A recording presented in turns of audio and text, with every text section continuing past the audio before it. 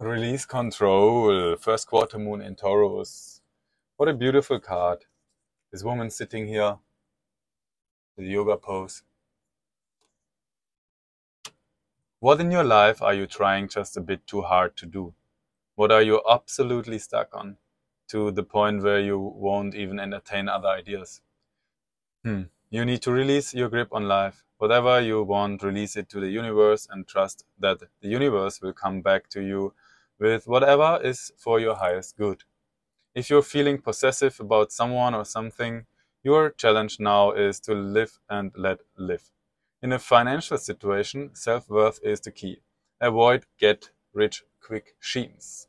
Manifesting mix. This card brings in a steadfast energy, but it's clashing with another energy that wants to be free.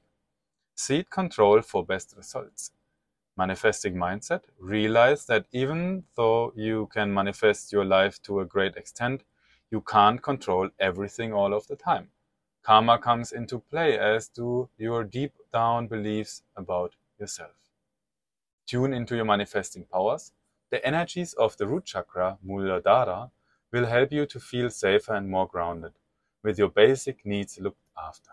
This chakra is located at the base of the spine and its color is a glowing red. Hold this card to the base of your spine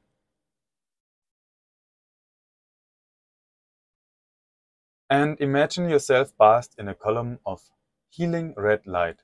Then incant the words, energies of the first quarter moon in Taurus, thank you for showing me that all my needs are taken care of. When to manifest your magic?